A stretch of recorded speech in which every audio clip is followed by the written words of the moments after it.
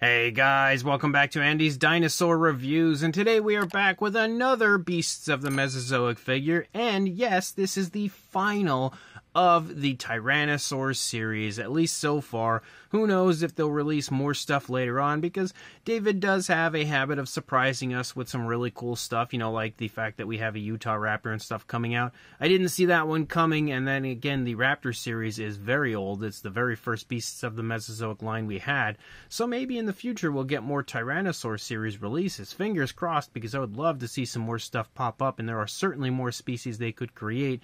But you can see this time we have the Daspletosaurus, and again, we have the same type of look for the front of the box, same type of basically the setup as we have the species name on the left, the Beasts of the Mesozoic logo up on the top, the Tyrannosaur series logo, and the fact that it is 1/18 scale at the bottom, and gorgeous artwork as always to the right. And then if we turn the figure around here, the box around, you've got a nice shot of the figure here on the back, as well as the checklist for Wave 3, and then information on the species and figure. I always love these boxes. The boxes are just so well done. Overall, they are definitely some of the best boxes in the business, if you ask me. So let's go ahead and pop this open and check out our final member of the Tyrannosaur series. So first of all, we have the assembly instructions. I've said it a million times, very important to read this. You definitely don't want to damage your figure, and that will tell you exactly what to do and how not to damage your figure. And we also have the card, and the card is so nice. This actually might be one of my favorite cards overall from the line. Again, I just really like the artwork that we have here for this one. Not to mention just the appearance of that Daspletosaurus is gorgeous. And then of course here on the back you can see an image of the figure there, a little dino toy photography, the species name, the Beasts of the Mesozoic logo, information about the dinosaur, and again who created the art, and the Creative Beast Studios logo. So a very nice card, again, just like I said the last few times, with a beautiful finish on it.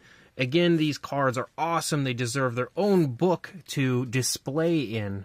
I'd love to see like a Creative Beast Studio, like a little binder that you could put all of the cards into. That would be very nice to create on the part of David if he, happens to watch this video, something to keep in mind. Then we've also got the other extras and stuff that you get, which basically would be the alternate feet. You can see that you have quite a few feet you can choose from to give yourself basically whatever pose you want for the legs and feet of your dinosaur. And then we also have the alternate legs, which you can see these legs sport more articulation. We have gone over how these legs work and everything numerous times in previous reviews, so I don't feel like we really need to take too much of a look at them. If we look at the regular legs, of course, just know that there is extra articulation in the alternate legs, of course, for these figures. But we also have the base, and I didn't take the base out this time because the base looks like it's pretty much exactly the same base we had for the Gorgosaurus, almost all the way down to the tones of color and everything. Maybe it's slightly different in coloration, but definitely the same sculpt and everything.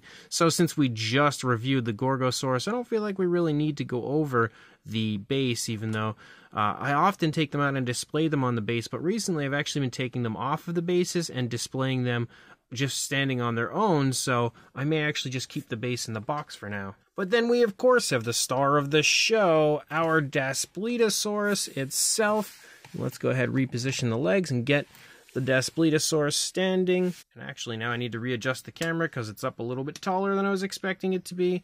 But there you go. You can see that the figure does look very, very nice. Again, as I expected it to be, specifically the head sculpt, which of course some of the, figures reuse the same bodies and stuff. I don't know all of them exactly which ones reuse the same bodies, but I can say the head sculpts are clearly different on all of them, and specifically this one's head sculpt is really quite nice. I had to dim the light there just for a moment to kind of show it off. The light was a little too bright when I brought it in, but you can really see how nice that head sculpt looks.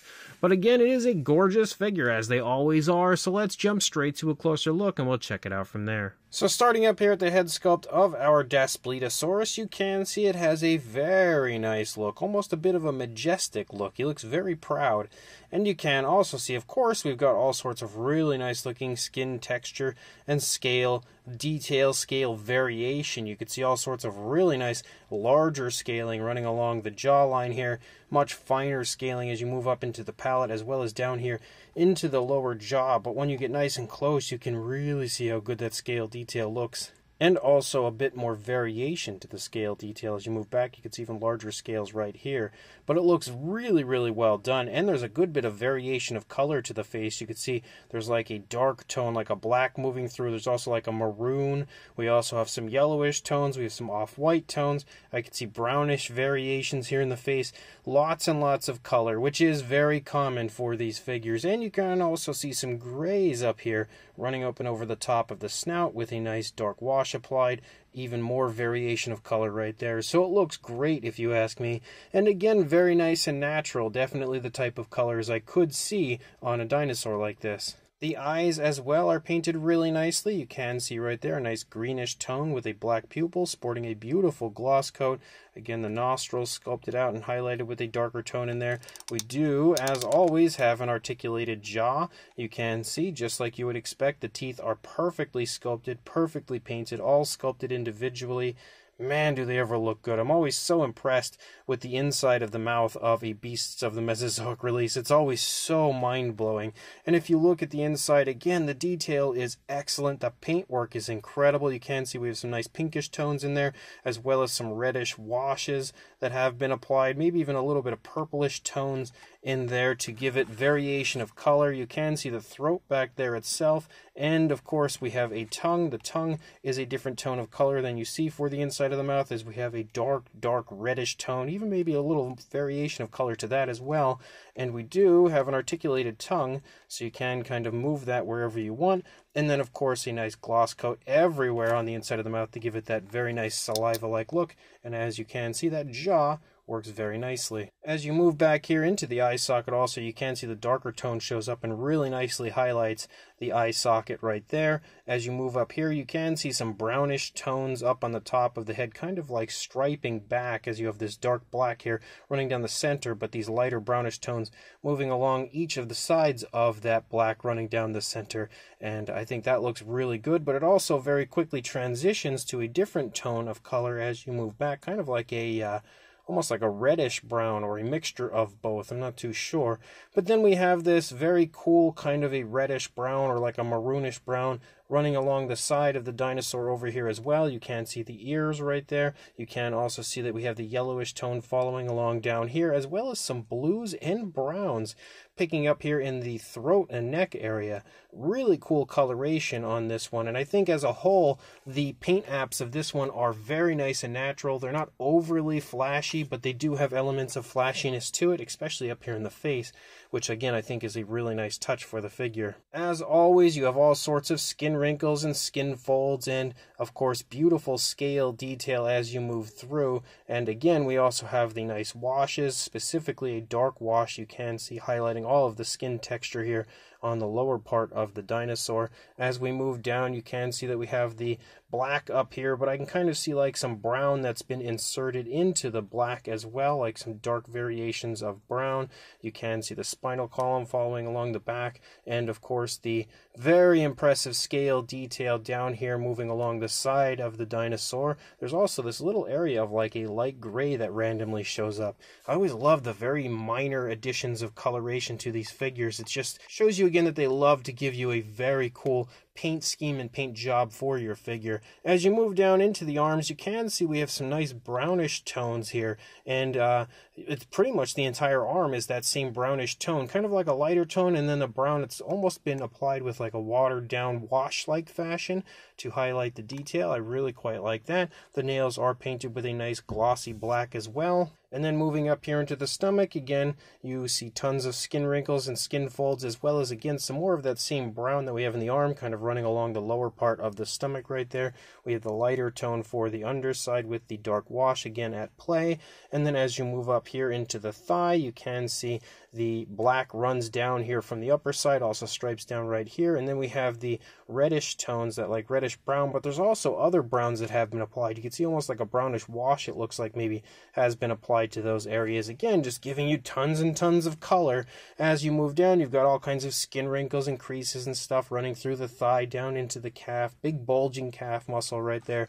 Really nice paintwork continuing to run down through the course of the shin. And then as you move down into the foot, you can see some browns really nicely overtaking a large portion of the feet right there, which is pretty cool. And again, the dark wash as well as the black running down those scoots.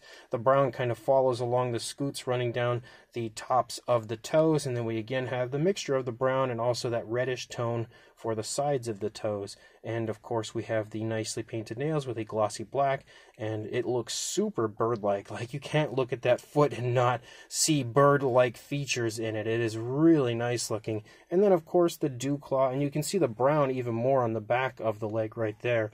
And then as we move back up here, again, we pretty much have that same sort of patterning moving out, where we have the black up above, and then that reddish tone, and then the lighter tone of the underside here. And that follows through pretty much the entire rest of the tail as you lead out. And then of course, you can see from up above, you have that nice dark appearance for the dinosaur. I think it looks really good. But then from underside here, we have a nice lighter appearance for our dinosaur, our Daspletosaurus.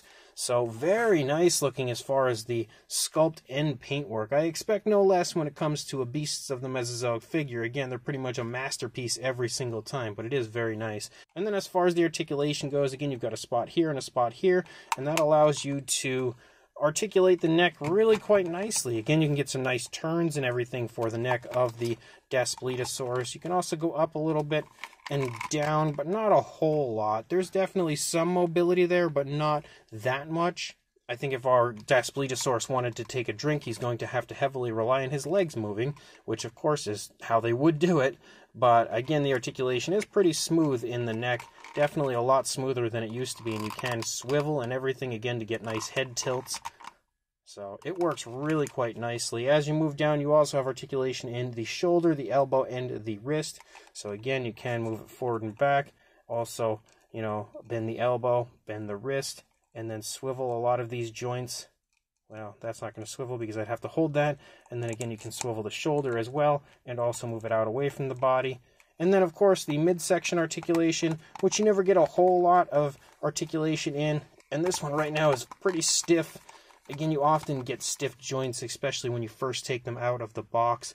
But then you also, of course, have the leg articulation in the hip, the knee, which is just aching to move for me.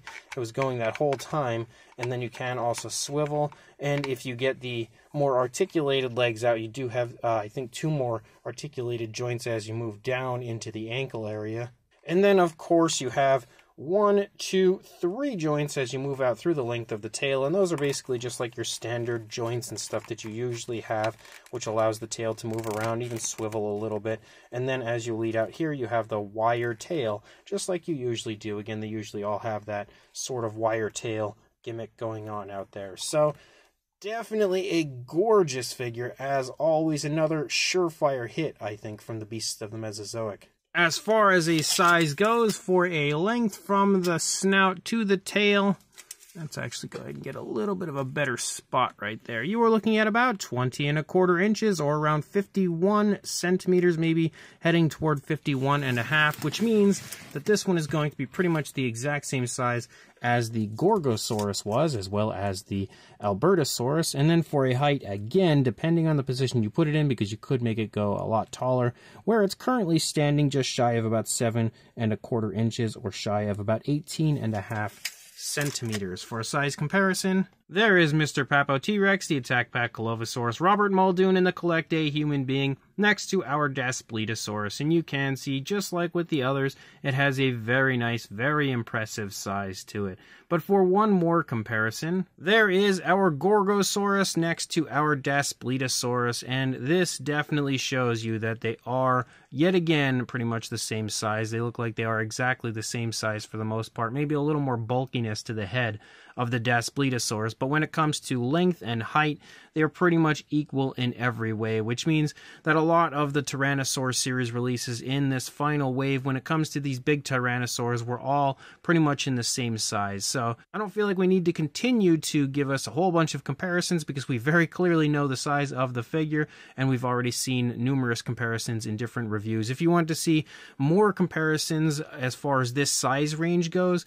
check out my Albertosaurus review review and my Tarbosaurus review as well. That should give you a better idea as far as numerous comparisons with this size range. But yet again, a very, very similar size to all of these larger Tyrannosaurs from this wave. So this brand new Beasts of the Mesozoic Daspletosaurus, the super articulated 1/18th scale Tyrannosaur series release, is yet again very nicely done. Sculpt-wise, we've got ourselves a gorgeous sculpt with all sorts of very impressive fine detail. Again, you'll never find a lazy sculpt from the Beasts of the Mesozoic. They strive to give you the best every single time. David is probably one of the best guys out there when it comes to this community, and probably one of the best creators of this type of stuff overall. So you know he's going to give it his all every single time, no matter who he's working with to help fine-tune the figures or paint them up or whatever it is. He is going to give you the best of the best, and you have that again with the Daspletosaurus here.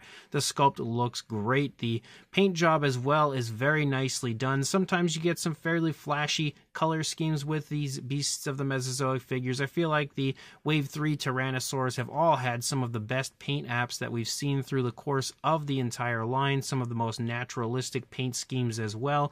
We again have that here for the Daspletosaurus. You have very nice naturalistic coloration through the course of the entire body, and it's all nice and naturally applied. It does look like body color, not paint on a figure.